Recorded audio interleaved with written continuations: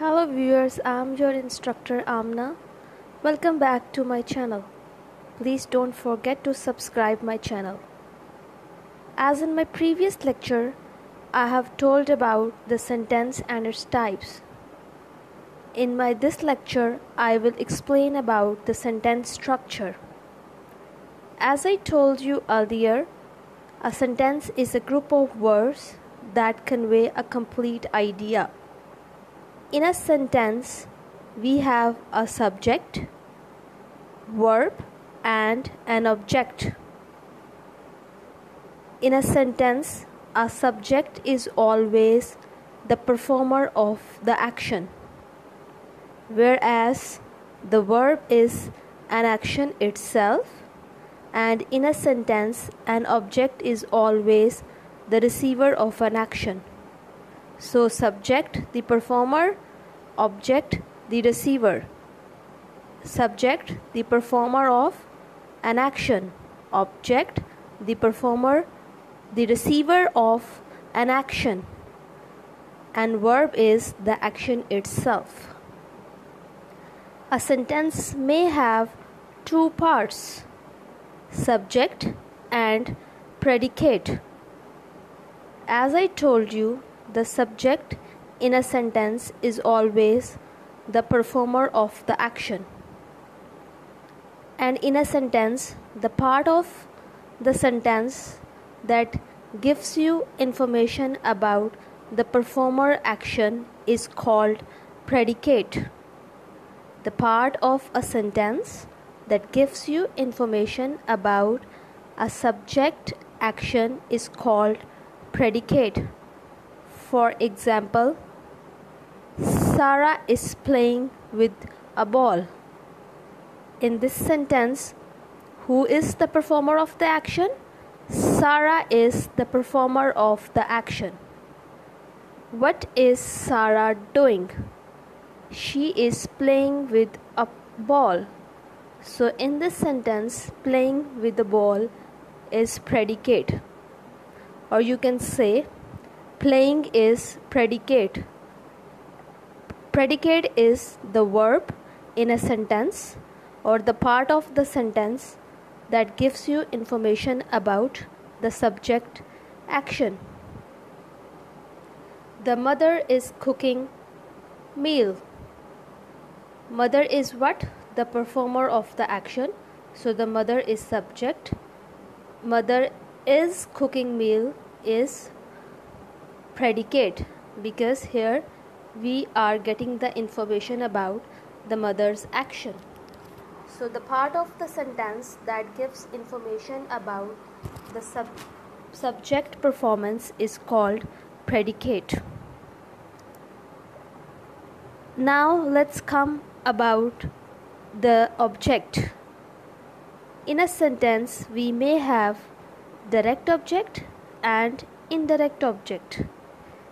Direct object is an object that directly receives the action of a verb, whereas indirect object is an object that receives the action of the verb through a direct object. For example, Ali hit the ball. In this sentence, ball is a direct object. Why?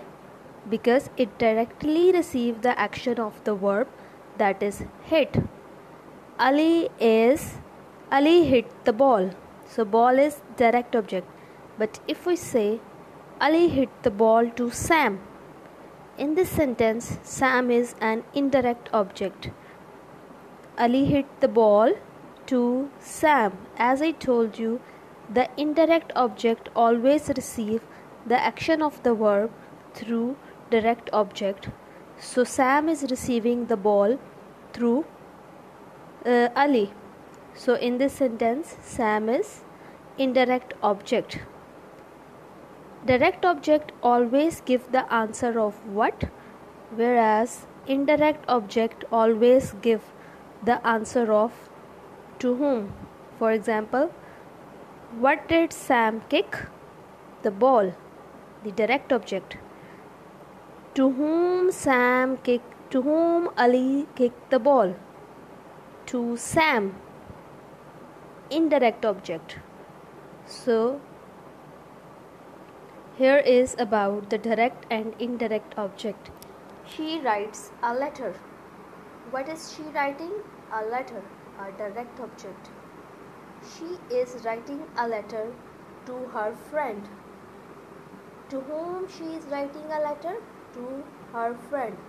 So in this sentence, friend is an indirect object that receives the action of the verb through the direct object. She gifted a necklace to her mother. What she is gifted?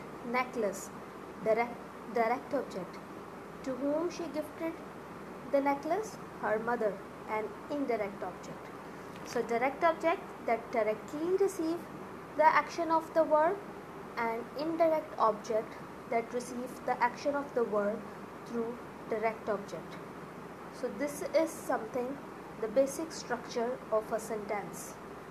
Furthermore, let's talk about the phrase and clause. It also comes in a sentence structure.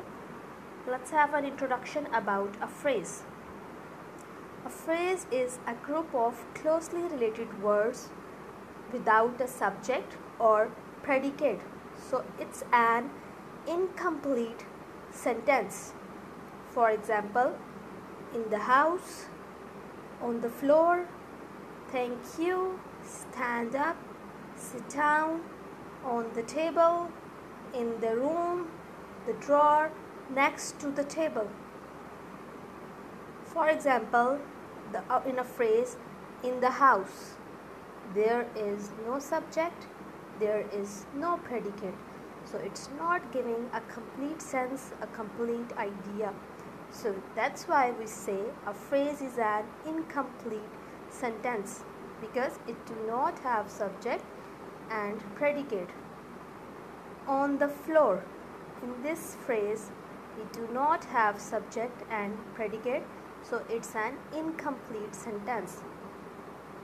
Now, another part of the sentence is a clause.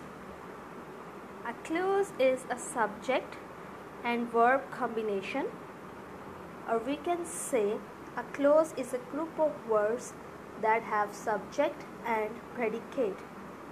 For example, Sarah is running. This is a clause. This is a simple sentence as well. In a sentence, we may have two kinds of clauses. One is dependent clause and other one is dependent clause. Independent clause is a clause that stands on its own or that have its own meaning, whereas dependent clause is a clause that do not stand on its own, that depends upon the independent clause. Let's have an example. As soon as I woke up, I made the coffee. This is a complete sentence, but in this sentence we have two types of clauses. One is independent clause and other one is dependent clause.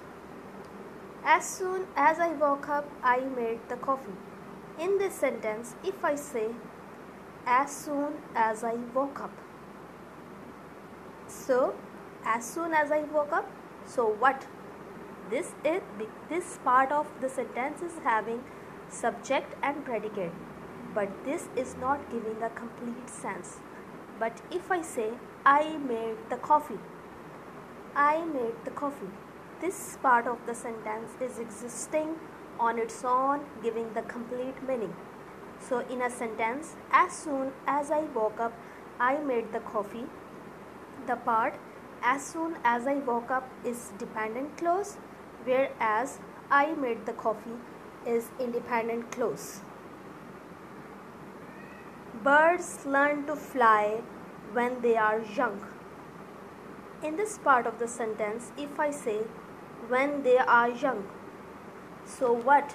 This part of the sentence is not giving the complete sense. But if I say birds learn to fly, a complete sentence giving a complete idea. So birds learn to fly when they are young. This part of the sentence, in this sentence, birds learn to fly is independent clause, whereas when they are young is dependent clause. So we can say every sentence is a clause, but every clause is not a sentence. Thank you so much. Please don't forget to subscribe and like my channel.